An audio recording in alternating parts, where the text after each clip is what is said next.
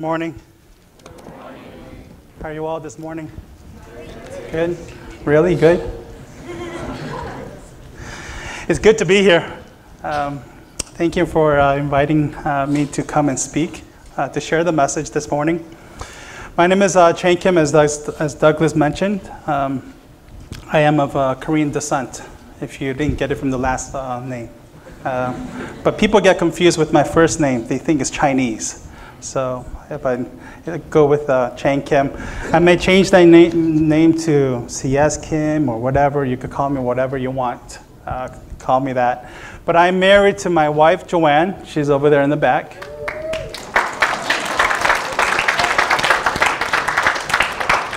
And two wonderful and beautiful kids, Faith and Caleb. They're 7 and 5. We see that we have a Caleb in here. It'll be an honor if we named it after you, but no. We named them after Caleb in the Bible.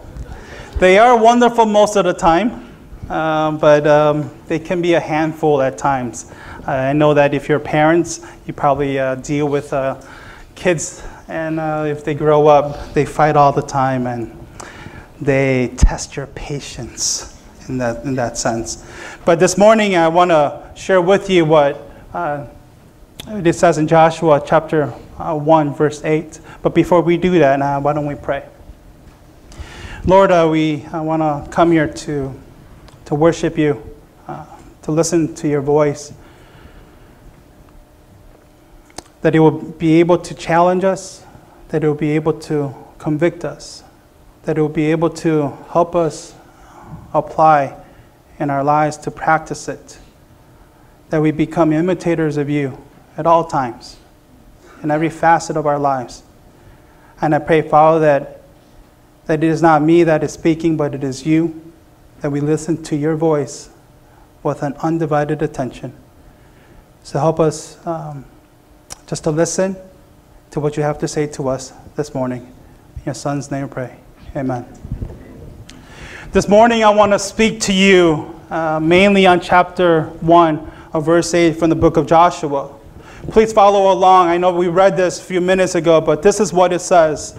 This book of the law shall not depart from your mouth, but you shall meditate on it day and night, so that you may be careful to do according to all that is written in it. For then you will make your way prosperous, and then you will have good success. The question that I have for all of us this morning is this very simple question. What does it mean to be successful? Especially in the Silicon Valley, what does it mean to be successful? How would we define success? Would it be grades? Would it be money? Would it be material possessions? Would it be certain status? When I was invited to speak, I was debating what to speak on. And as I kept on thinking and praying, it continued to lead me to Joshua chapter 1, verse 8. And it kind of kept me there. And I believe that's what God wants us to really think about, what it really means to have success. And I want to really dive into Joshua chapter 1, verse 8. As you have heard messages in 1 Samuel about Jonathan and Saul, King Saul had it all. Let me read you his description in 1 Samuel chapter 9, verse 2. And he had a son whose name was Saul, a handsome young man. There was not a man among the people of Israel more handsome than he. From his shoulders upward, he was taller than any of the people. Did we get that part? He was a handsome young man. And he just doesn't really stop there. It goes into more of a description. They go deeper. There was not a man among the people of Israel more handsome than he. I don't know. My wife is married to me. We've been married for about 11 years. I don't know if she will be able to say, my husband right there, Chang, is the most handsome person in the world. Really? Because she sees characters on TV and she goes, wow, he's good looking. I haven't heard that in a long time from her, which hurts me deeply. She has never said what the Bible says about Saul, the most handsome person in all of Silicon Valley. She has never said that to me. Maybe she'll say that to me today. But it'll be out of pity and sympathy. And it says here, he was taller, a head taller. Imagine that. I'm 5'10". Someone who's about 6'10", 6'8", a very tall man. Handsome, tall, probably strong and big and muscular. He was that warrior, right? And he was wealthy. He had servants. And then he was a king. He had everything, right? If we look from the outer perspective, Saul had it all. He had money. He had power. He had material possessions beyond belief. There was no one more handsome and no one that was taller. And he was fit. What more would you want than what Saul had? Nothing really. We look at Saul and that's the person that we want to be like or to be. Saul's life from an outer perspective had success. He had it all. Yet, here are words I would never want to hear said of me.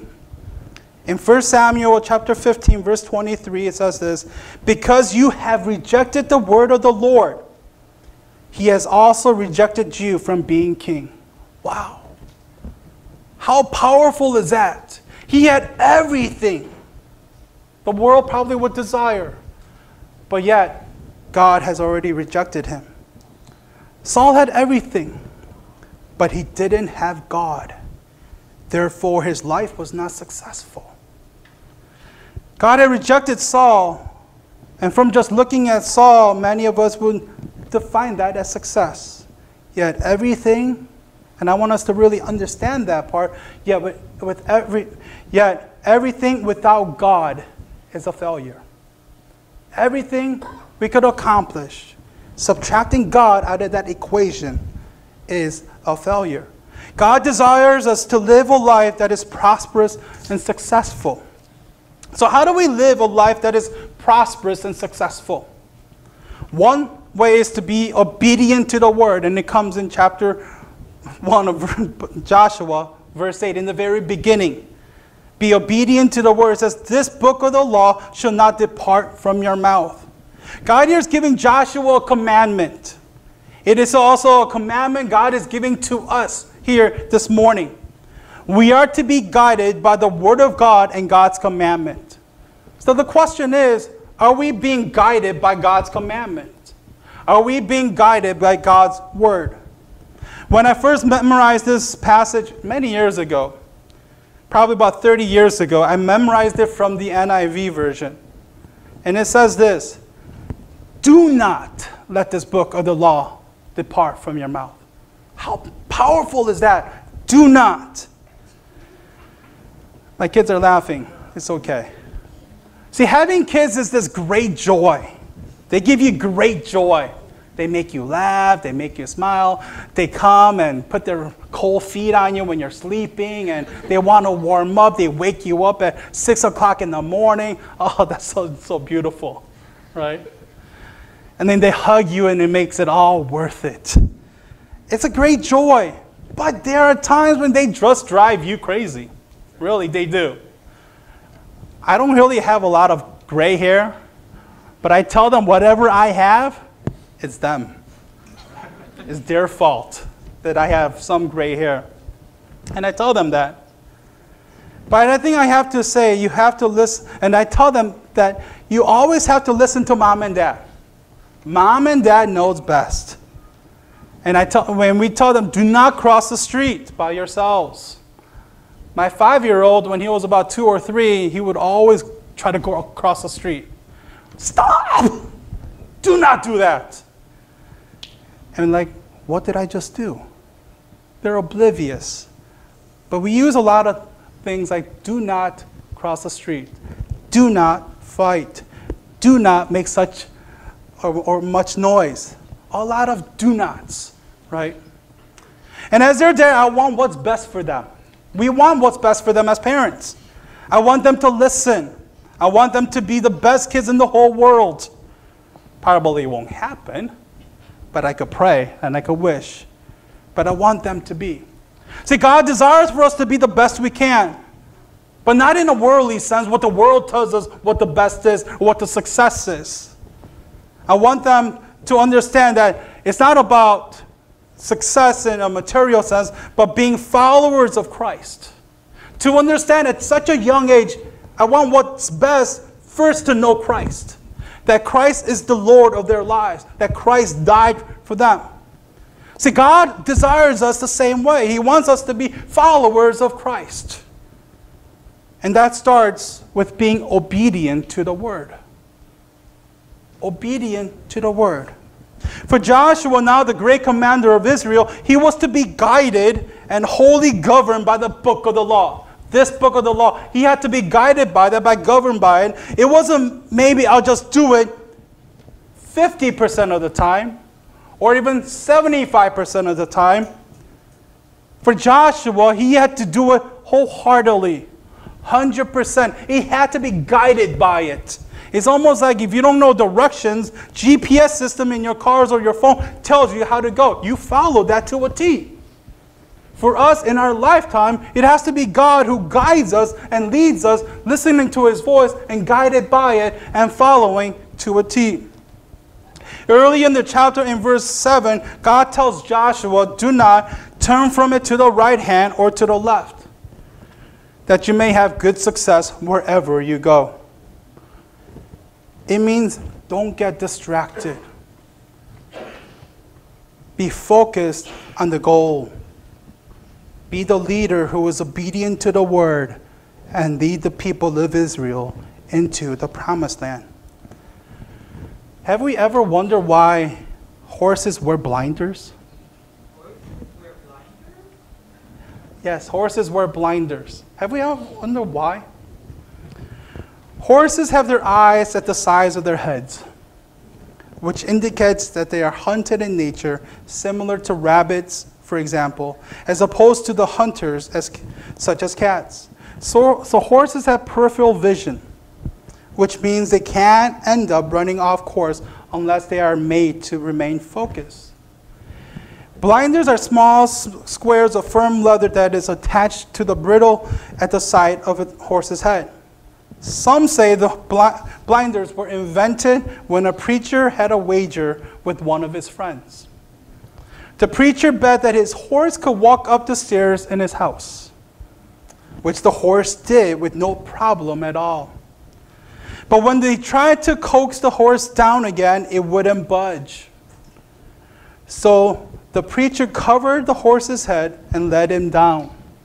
He realized that covering all or part of the horse's vision could encourage the horse to take a chance it would not normally take. I don't think any of us have eyes at the side of our heads, like horses, but we do have peripheral vision. We're able to see to the left and to the right. There's a greater chance we will get distracted the further we get away from the Word of God. See, I like the last part of the story about the preacher and the horse. But when he tried to coax the horse down again, it wouldn't budge. So the preacher covered the horse's head and let him down. He realized that covering all or part of his head or horse's vision could encourage the horse to take chances it would not normally take. See, I believe that all of us need spiritual blinders. Really, spiritual blinders, where all of our vision is covered and we faithfully trust and be led by God in our obedience. Paul wrote to the people of Ephesus in chapter 2, verse 10. He says, "For we are His workmanship, created in Christ Jesus for good works, which God prepared beforehand that we should walk in them." Let us faithfully walk in our obedience to God, God's word, for God desires for us to live a life that is prosperous and successful. Second, we are to meditate on the word. Meditate on the word. It comes in the second part of verse 8. It says, "But you shall meditate on it day and night." Meditate on it day and night. It says that is something many Christians church-going people struggle with, meditating on it.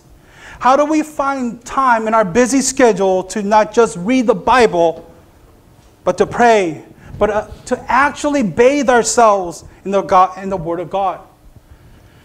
Back when I was in Bible college, I was taking Greek, and the professor, Dr. Sauer, he was sharing with us, and he was teaching us Greek, but he shared with us how he got into spending time with God. And he said at the age of 16, he made a decision. I will spend time with God 5 minutes a day. We're like, great, we only need to spend time with God 5 minutes a day. He's like, he doesn't stop there. He said 5 minutes a day, and he goes, I made a promise to God, after 3 months, I'm going to add another 5 minutes. And we were calculating, we're like, that's a lot of time. Because at the end of 12 months, he was doing pretty much 20 minutes a day. But when I think about it, 20 minutes a day, it's not really hard. And then by the 13th month, he was doing 25 minutes. And this is when he said he was started when he was 16 years old, and we were thinking, how old is he now? And times it by 5 times, every 3 months, or 5 times 4, 12 minutes for, 20 minutes for every year. And I was like, we're thinking, he reads the Bible a long, long time. He said, well, at some point I needed to stop. I couldn't continue to add. And we're like, so how much do you read? And he astounded us, and he said, I read for 4 hours. Or get into the Word for 4 hours. We're like, really? He goes, yeah. And he said, he does it in Greek. He does it in Hebrew. And just to make sure that he got it correct, he reads it in English. And he was a Bible professor. And we're like, so what time do you wake up? He says he wakes up at 3 o'clock in the morning. And for high school students, that's when they actually sleep, right? Because they study and they sleep at 3 o'clock and wake up at 6 o'clock. But he wakes up at 3 o'clock to spend time with God. That challenged me to really get into the Word, to meditate on it, and to bathe inside the Scriptures. It was important for Joshua to meditate on the book of the law day and night.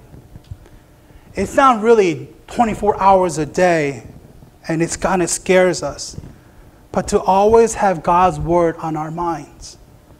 Joshua needed to understand the importance of meditating on the book of the law day in and day out to really continue to think about what God wants for him and how to lead the people of Israel to be obedient, to be faithful. The excuse many of us give is that we just don't have time. My day is already full. I have classes, extracurricular activities. I work all day. I have kids. I'm always running errands. I'm always on call, and I barely sleep. It's really not the lack of time, and this is important for us to think, really understand. It's not really the lack of time, but of heart for the things of God. Not really the lack of time, but of heart for the things of God. Joshua, to succeed and to be prosperous, he needed to have a heart for the things of God. He understood what most occupies the heart will engage the mind, for our thoughts always follow our affections. David writes in the book of Psalm, chapter 119, verse 97, "Oh, how I love your law. It is my meditation all the days." David knew what it meant to live a life that is prosperous and successful. Joshua understood the same. We are all encouraged to know it too. So here are a few ways for us to spend time with God. This is something I learned when I was about 20 years old. And there are 6 things, or 7, because the 7 will lead me to my third point. Wait on God in a quiet place. If you live in a home and it's really loud, go into your room, go into the closet. Prepare yourself to listen to God's word when it's total silence. Just to listen. Start with prayer. Number 2, asking God to clear our minds, no distractions. Not about what I'm going to do 30 minutes from now, not about what I'm going to do 5 hours from now, but just to clear our minds. 3, read the Bible. And I don't mean just open up the Bible to any passage. Because you may open up to the book of Leviticus and you will be like, what is this? There are a lot of other things I don't understand. Or you may open up to a part where it says all the genealogies. Cool. They're names I cannot ever pronounce, but it's in the Bible. It's not about that. And if you don't know what part of the Bible, talk to the pastors and leaders. For those who want to begin, I would say New Testament. I even would say the book of John, the Gospel of John. 4th, meditate on it. It means spending time thinking about what we just read. Are there any convictions? Anything that we noticed that caught our attention? Number 5, keep a journal. I know girls love to keep journals. Guys, we don't like keeping journals. Get into the habit of keeping a journal, writing down what we just read, what God was saying to us, to remember how God was teaching us and working in our lives. And then it helps us to look back about a year from now and say, you know what, this is what I was going through, and how God answered everything that what I was going through. And number 6, pray and listen. And with how you started, ask God for His help to put that into practice in our lives. And lastly, which is number 7, but yet, lastly, after you have done this, it nicely segues into my 3rd point. We are to be doers of the word. We are to be doers of the word. And it comes in probably the middle of verse 8, so that you may be careful to do according to all that is written in it. So that you may be careful to do according to all that is written in it. I like this commercial, or I like commercials watching, and one of the commercials about Nike, and it says at the very end, it says, just do it, right? And it was zoomed by, so I had to go on the computer, and then I had to go on YouTube and try to figure out which commercial it was. And I had to play it and type what everything that they were saying. And it was kind of like interesting what the people had to say. And it says this: whatever you really want, you have to set your mind to it. You have to be obsessed with it. It's the mental toughness that's going to give you a goal, a national record. I want to play on the world stage where everybody is watching, big crowds, big stadium.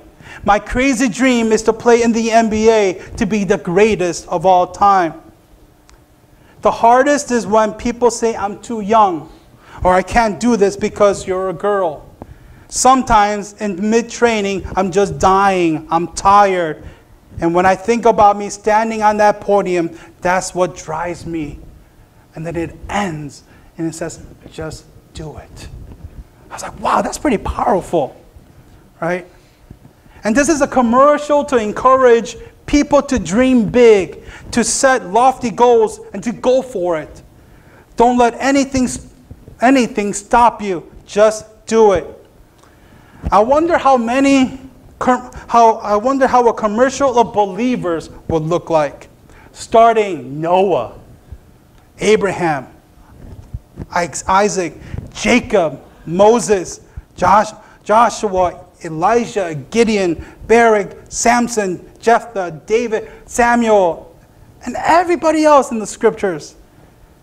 And instead of saying, just do it, we see a commercial of these patriarchs, prophets, kings, and leaders. And it says, just did it. Wow. It would be so powerful, wouldn't it? That we see all these great leaders of what we've been studying, and it says, just did it. That would encourage me. Just to do it, and at the end, just did it. They were careful to do what's written in the book of the law, and their lives are characterized as being successful and prosperous. They were doers of the word. In college, I had one of my friends, he wanted to learn how to play golf. He never played golf in his life.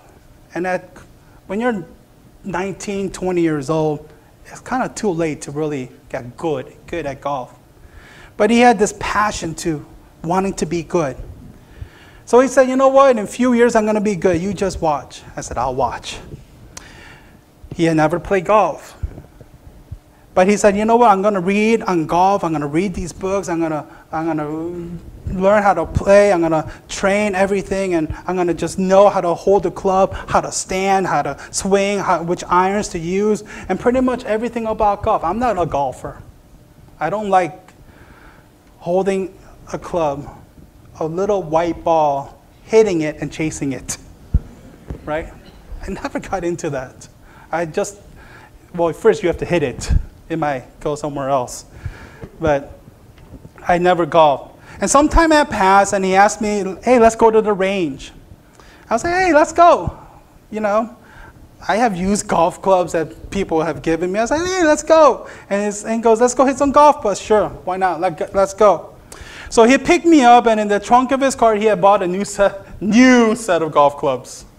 He never played in his life. He bought a new one. Spoiled little man. We went to the range. He got some balls and went out to hit some. He was bad. Instead of the ball going straight, as you should normally go, it would go to the left or to the right. And I stood in front of him. Instead of me trying to concentrate on that little ball, I'm looking over him, thinking, what if the ball comes to me? I never understood the concept where it's probably physics or whatever. You hit the ball thinking you're going to go straight, but it goes to the left or to the right. How does that work anyway? Right? It was pretty bad. And he was perplexed. He says, I know everything about golf. I read books on it. I learned how to hold it. I know the technique. And he was confused. So what did he do? He said, forget all these books. I know everything. I'm going to hire a tutor. And he hired a tutor. And a few years later, he says, let's go. And I said, let's go again. I never touched the golf club after that, too. But yeah, when I saw him a few years later, he was pretty good. It wasn't going to the left or to the right. It was actually going straight. About 150 to 200 yards. I was like, wow. I never told him that he was good, but I was like, wow, he's pretty good. Right? He went out and he put in a lot of practice. He had book knowledge, but he put in a lot of practice. And he became a doer of golf. We may have knowledge of the scriptures, but we have to be doers of the word. We have to be doers. We have to be people who practice. As believers, we are to obediently go out and put into practice what we learn. All things we have meditated on. My wife makes fun of me for not being handy. I'm a city boy. I only grew up with sports. I never learned how to make anything or build anything. And she says I'm not handy around the house. I feel as if she should just say, not handy, but she should say, he's handsome, right? Not handy, but handsome, right? But she always says, I don't really follow instructions, which is true. I don't follow instructions in assembling things. Yeah, it's true. All I do is just put the tools and parts, screws, washers, and all the things I laid on the side, in the middle of our living room. And I put the picture of what I want to assemble. And I start guessing what I want to assemble. I don't really like going through the instructional book. Okay? Why? That's my preference. I just don't. I look at the picture. This part goes here. These screws, these washers. And then when I'm done, I tell her, success. And then she says, how come there are more screws and washers on the side? They're extra. They're being generous to us. Right? They're giving it to us so that we'll be able to use it in the future. or assembling of certain things. So for my birthday, she bought me a grill. And guess who put it together? Not me. My wife did. She put it together, and then I noticed something. There was one washer and one screw, and she used the same excuse. They just gave it to us for extra. I was like, really? But I think many of us are like that with the Word of God. We pick and choose what we like to do. We just pick and choose. And then we only do what benefits us at that particular moment. The Bible is very clear. It says, so that you may be careful to do according to all that is written in it. It's not just little parts of the scriptures, but all that is written in it. During the assembling, or even after the assembling, she will always make fun of me. So I tell her, you know what? You do it all on your own from this point forward. In conclusion, back when I was 20 years old, I had the privilege of going to Ecuador for 2 months. There I learned the great stories about these 5 missionaries: Jim Elliot, Nate Saint, Ed McCauley, Pete Fleming, Roger Youderian, who gave their lives to share the gospel to the Huaorani warriors. They were martyred January 8th, 1956. And these are some of the quotes of these great 5 young men. Nate Saint: people who do not know the Lord ask why in the world we waste our lives as missionaries. They forget that they too are expending their lives, and when the bubble has burst, they will have nothing of eternal significance to show for the years they have wasted. And McCauley: I have one desire now, to live a life of reckless abandon for the Lord, putting all my energy and strength into it. We've already put our trust in Him for salvation, so why not do it as far as our life is concerned? Roger Youderian, he says, I must read the Bible to know God's will. At every point, I will obey and do and die to self. I will be alive unto God, that I may learn to love Him with all my heart, mind, soul, and body. Pete Fleming: I would gladly give my life for that tribe, if only to see an assembly of those proud, clever, smart people gathering around a table to honor the Son. Gladly, gladly, gladly. What more could be given to a life? Jim Elliot: he is no fool who gives what he cannot keep to gain that which he cannot lose. Wherever you are, be all there. Those who had killed the missionaries on that faithful day, January 8, 1956, came to know Christ through Jim Elliot's widow, Elizabeth Saint, and Nate Saint's sister, Rachel Saint. One of the killers, Kikita, who came to know Christ, repeatedly asserted that all he wants to do is to go to heaven and live peacefully with the 5 men who came to tell him about Wagoni, Creator God. These 5 men's life was full of life and success. They were prosperous. They gave up everything for God. They gave up everything for savages. But yet, through their life, these savages came to know Christ. How incredible is that? When we are obedient, we meditate, we become doers, and we faithfully follow God, and other people are impacted from our lives, and they come to know Christ, and they will celebrate, and they will sing praises and honor to God Almighty for all eternity. See, may we become obedient to the Word, meditate on the Word, be doers of the Word, that we live a life that is prosperous and successful. Let us pray. Lord, you are good all the time. You are faithful all the time. Even to Joshua, you said repeatedly to be strong and be courageous, that you will never leave him, that he shall be obedient to the word of, that he shall meditate on it day and night, that he shall be able to do all things from the book of law and be a doer of it. I pray, Father, that we will be able to be obedient, meditate, and be a doer of the scriptures, of the word of God. Not to be concerned about the successes, what the life says, or the world says what the success is, but according to what you say what success is. Help us to be people that are impactful, that make changes, a difference. In your Son's name we pray. Amen.